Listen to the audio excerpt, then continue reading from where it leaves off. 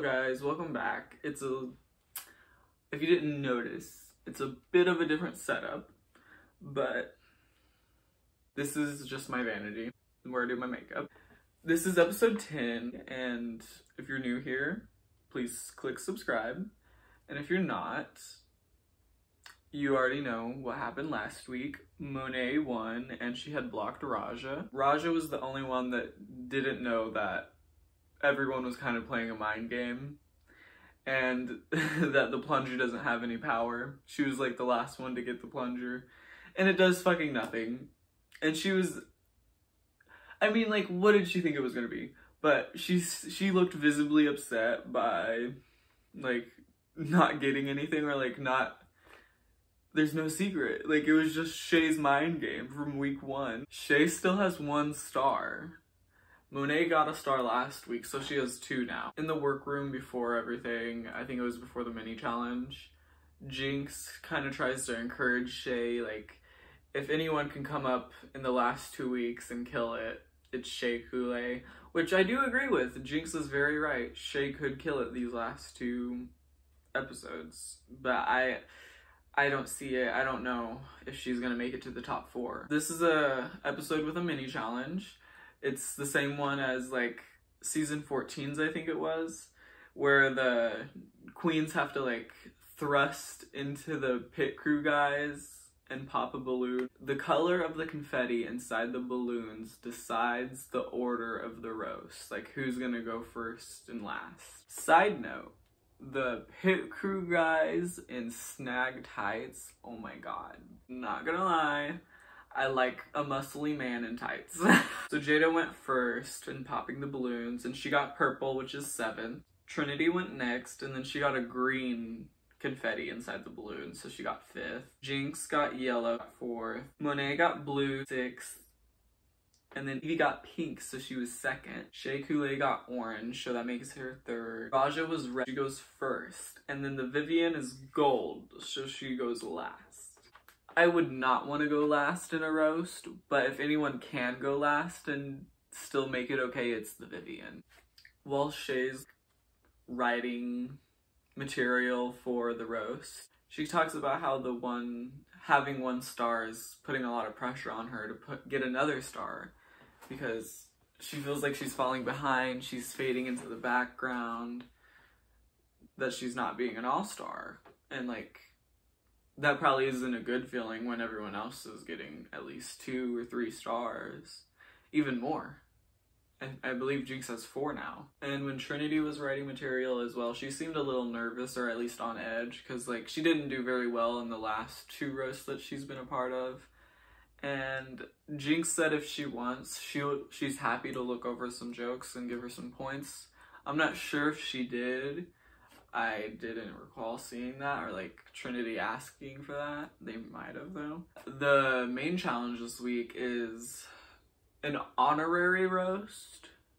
So it's like in honor of Kennedy Davenport, but they're not supposed to roast Kennedy because Kennedy isn't there. They're just supposed to like roast each other is the challenge, which is a little confusing, but whatever. I thought it was funny. The challenge is great. I'm gonna read you a little bit of what they say. First queen to come out was Sarge, Miss Wintergreen. If you don't know who this is, she was a camera guy from the show that got made over on the show to be a drag queen as Miss Wintergreen on season 9. The partner was Peppermint, and oh my god, she came out and delivered a Kennedy Davenport quote on tea.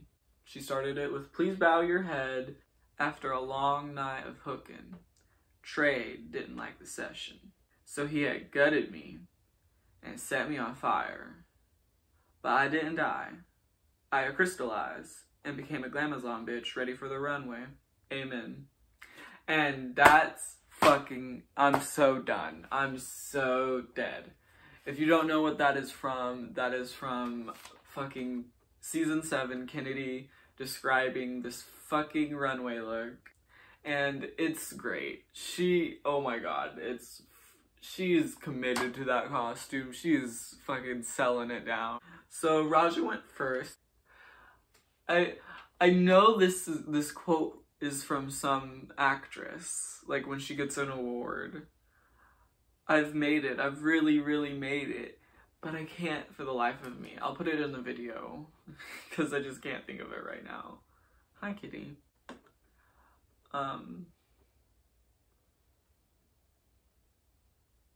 I heard Monet moved to Hollywood, but her hairline's in Reseda. Oh my god, bitch. That's a bald joke. I know she did not. This is my kitty, Pumpkin.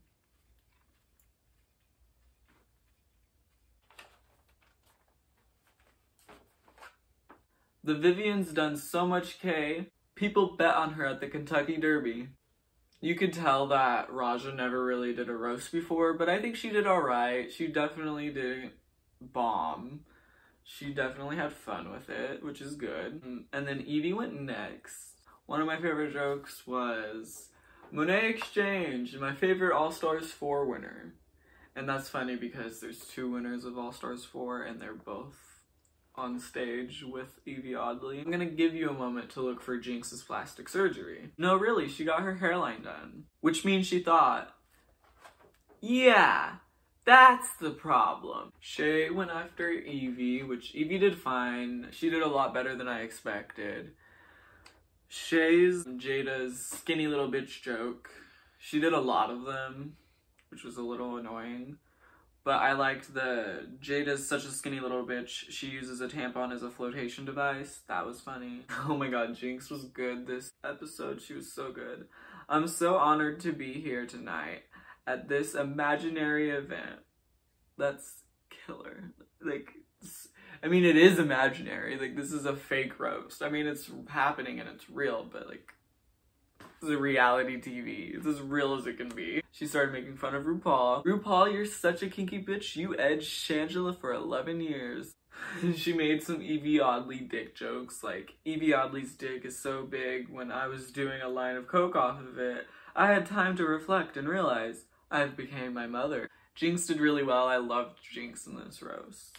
Another joke from Jinx that I liked was Trinity let her last boyfriend down easy and said, let's just be cousins. And I'm like,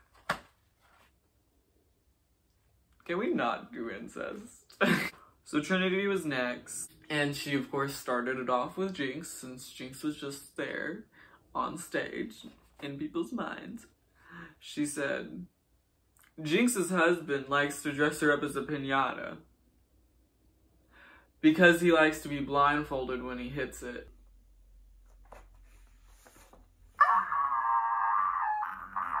You did not just call her a piñata and tell her and ugly at the same time. She says, comedy obviously runs in Monet's family. Her mom delivered at least one joke. Ow! It took Monet a second. She was just like laughing, and then she was like, oh! Monet was after Trinity, and Monet kind of made fun of Trinity for finally doing well at a roast because she was there during one and she killed, like, in a bad way. Like, she killed the set and everybody's mood.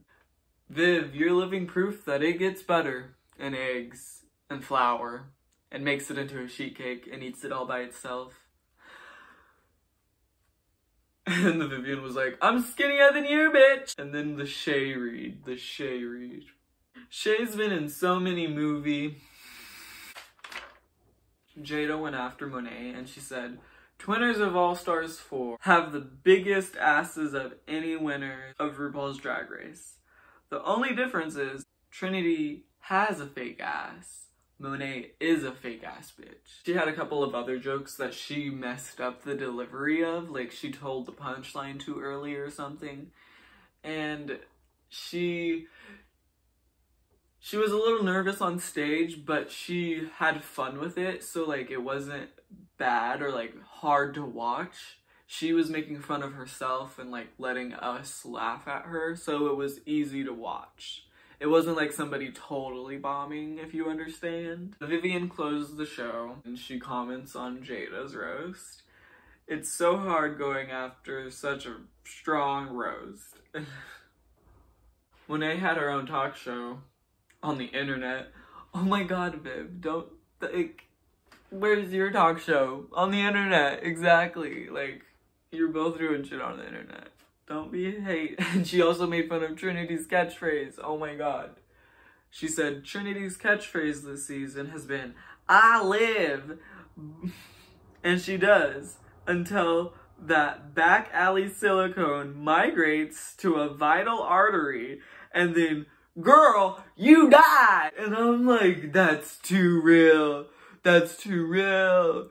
Don't be getting fucking silicone injections, guys. People feel like they need to fit into like a feminine way or an appearance to either get more money for their job or just fit into society or whatever. There's a multitude of reasons.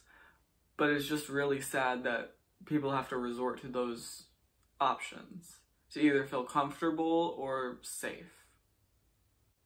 He tells the girls after they walk the runway, but I'm just gonna tell you now. There's no more blocking. The cat just ran in here, I'm sorry. Let's talk about this runway. All glowed up. This is, oh, it's amazing. Like, I love this runway. It's probably my favorite runway all season and like all year.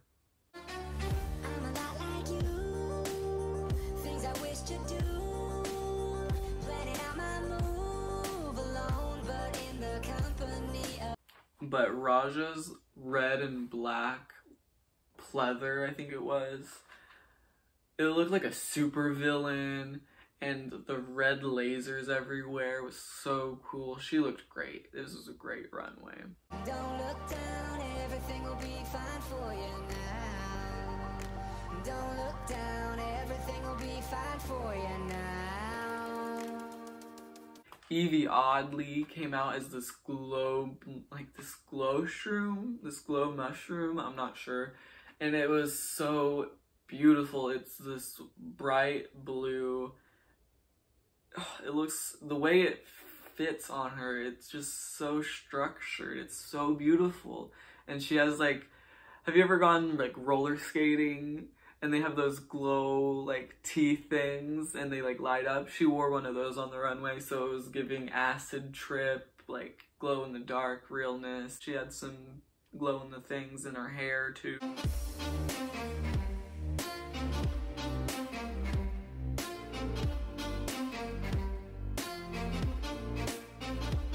Oh, Shay came out in this huge, bright yellow sunflower. Like, it was, the way she walked in it, the way she moved, how bright it got, it looked like the sun. It was so beautiful. It was so pretty against her skin and everything. Oh my god.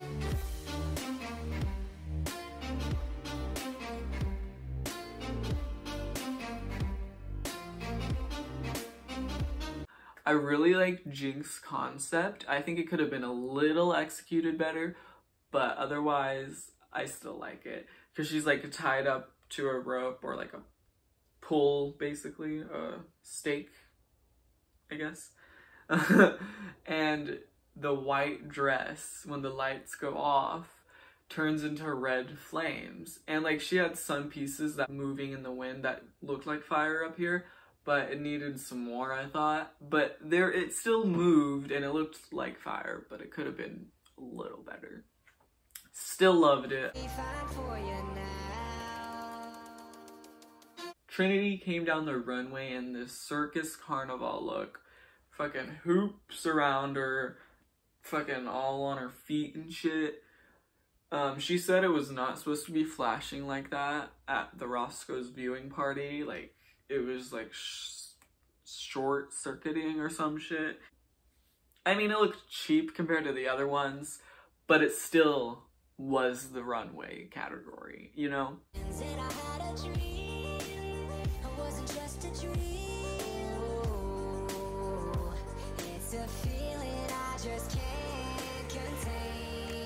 Monet did this night sky inspired beautiful dress.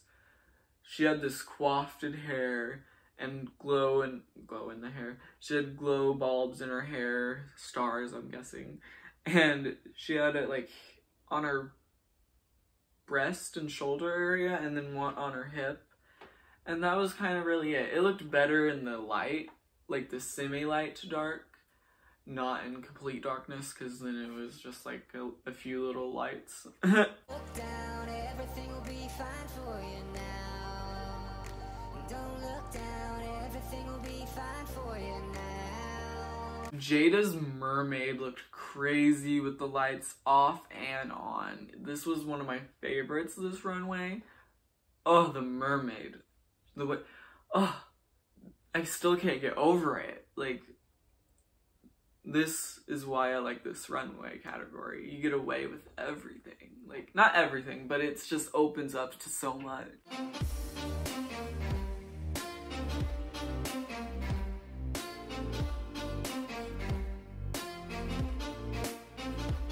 And then the Vivian came out in this cheaper, she like rhinestoned it and put lights all over the bodysuit, and then she had these white wings. It was giving like Rave Angel, and the wings lit up and stuff. It was okay. I liked the wig with it, but there's better ones on the runway. The top two this week is Jinx and Trinity. I really saw it for Jinx, but I think they just did Trinity for storyline. Like, she didn't ever, like, she hasn't ever done well in a roast before, and she just kind of did well this time, so they gave the win, or the star, to her, because it felt like surprising, I guess. I don't know. I don't really think Trinity should have been. I think it should have either been, I think it should have been Jinx and the Vivian, because the Vivian joke killed me, and supposedly she had more cut out, is what she said on Twitter, I believe. So I think she deserved the top spot more than Trinity. And they lip synced to Ava Max, Kings and Queens, which is a great song. I love Ava Max. Jinx was dancing like a jester. Like, just flailing her arms, going everywhere. Tried to do a cartwheel in a corset. Didn't go so well. But she had fun. And I think the judges really responded to that, because Trinity did well too. She just, I guess, didn't have as much fun. So they were like, boring. Jinx, you win. Which I'm glad Jinx won over Trinity, because Trinity didn't do that well in the main challenge in the first place. There's only going to be 2 more episodes after this, and I'm really sad. Please let me know if you want me to review any other Drag Race coming up, or, I don't know, makeup videos, anything. Just leave in the comments what you'd like to see me do. Please go follow these drag queens and support them. Like and subscribe.